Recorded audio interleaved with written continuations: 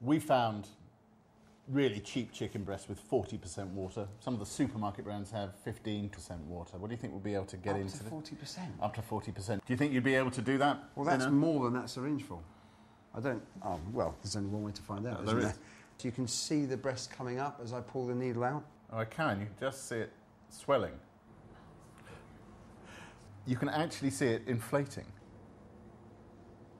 Yeah, you wouldn't think that these are actually from the same chicken. No, you wouldn't.